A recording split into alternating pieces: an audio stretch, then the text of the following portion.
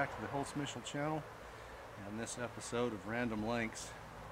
You know, a lot of you that work with wood have often probably wondered why it appears that the growth rings in trees get smaller as the tree gets older.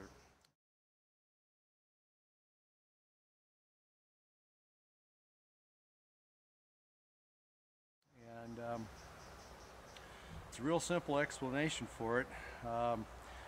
You know, this series is designed to kind of take the science and make it a little more manageable so that you know, the average Joe can understand where things are going with it. So that's kind of where I'm going with this.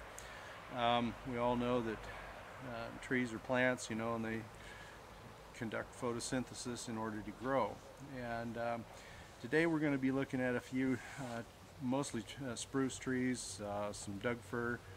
Conifers lend themselves to this a little better because of the way they're shaped, so it becomes a little clearer to the average Joe as to why these trees, you know, why trees have these types of growth patterns and why the wood has the type of growth pattern. Now, you know, as a tree grows, it develops a certain amount of leaf area, and of course in the leaves is where photosynthesis takes place, and the product that these leaves make is of course sugar, which goes back down to the cambium in form of photosynthate, where it then becomes recombined and is put into building blocks such as lignin, cellulose, and hemicellulose, and then from that process then also a wee bit of methane is released.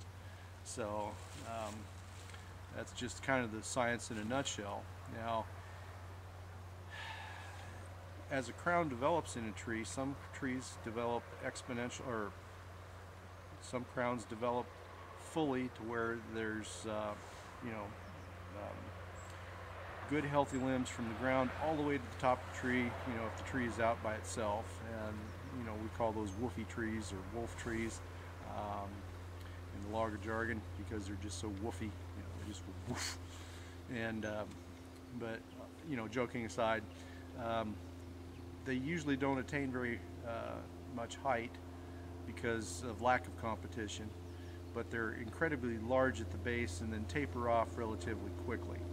Of course, you see that also in high elevation trees or trees where there's not much water. We saw that a lot, like in Carson City. Excuse me here, I've been tramping around the woods here and got a beard full of condensate. So when a tree has developed its final crown size, shall we say, if it's in a stand with other trees in competition with others for light, water, and nutrients. So I'm going to pick on these Doug firs here for a minute, because these crowns are kind of archetypical of what I'm talking about. As you notice, you know, the bole of the tree comes up, there's hardly any limbs on it, and then all of a sudden you're coming into the crown. Now the crown of course produces the photosynthate. You have to have three things for that: light, water, and nutrients, and so of course air.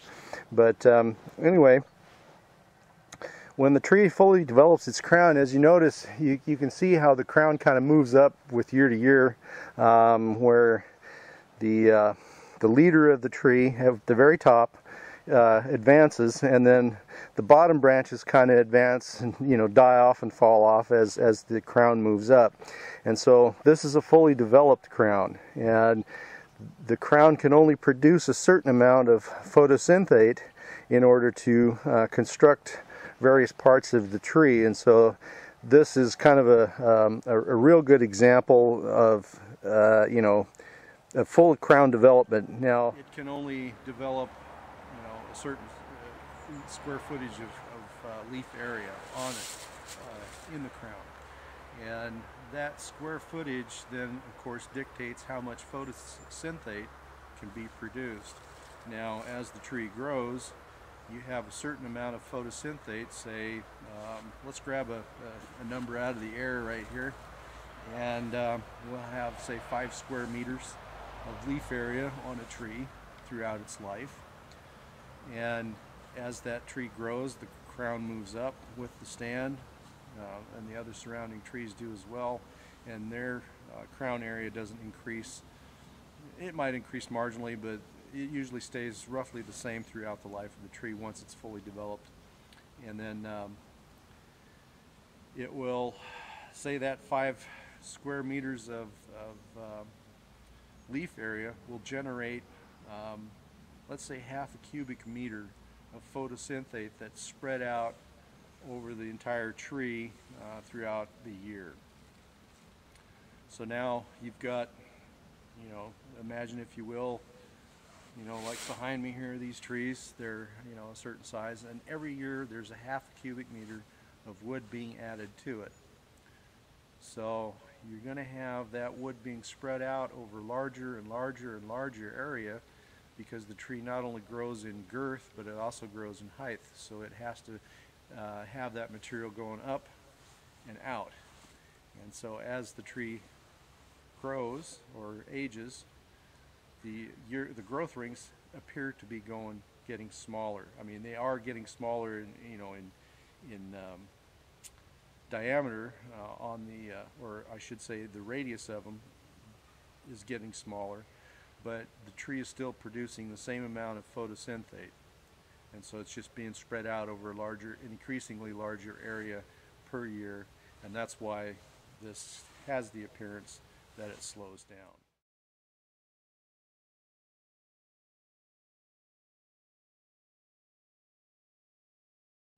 There are trees that experience exponential growth, and I'll show you that here on a nice silver fir, because it kind of lends itself. Conifers lend themselves better to this phenomenon, trying to explain the whole growth ring dynamic. So here's another nice little example of, now these are suppressed trees here, but these crowns are fully developed for their size. Unless these trees were to be liberated, where the surrounding stand were to be cut away, these guys will never have any more leaf area than what they have right now. They'll continue to grow, and they'll eventually break through and get to the top of the canopy, but it will take many, many years, and the growth rings in these guys are going to be extremely fine throughout the whole life of the tree. They'll never have what's called exponential growth and lay on fat, so to speak, in big numbers, or in big volume of wood. Here's an even better specimen that highlights the development of a crown, the bowl, the leader, and the branches, of course. As you look up and down this guy, he's about 12 feet tall. When you look down here at the base, as the crown moves up, the leader up here keeps on shooting up, and then in certain intervals the limbs start to fall off and die off and then fall off as the crown moves up to the canopy.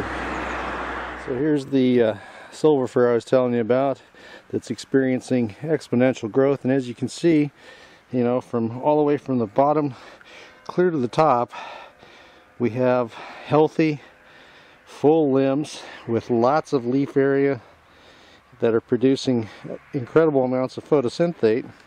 And down here at the base, let me zoom you in here a little bit, this guy is still really growing like crazy. This is not typical. This tree is, of course, out by himself, and same thing with this red cedar here. He's experiencing exponential growth. Can't get a good look at the base because the limbs go clear to the ground on this guy, but in 10 years time he'll be looking about the same. So he's about almost 3 feet in diameter down at the base. This tree isn't very old, probably less than 50 years, but as you can see, he's growing like a weed. So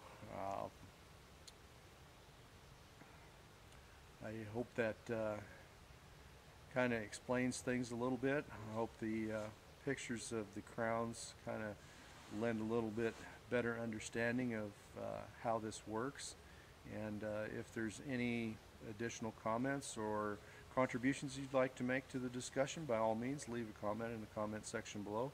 Always love to hear from folks. And stay tuned for more of these kind of little episodes. There's going to be lots of different other subjects coming up, so stay tuned.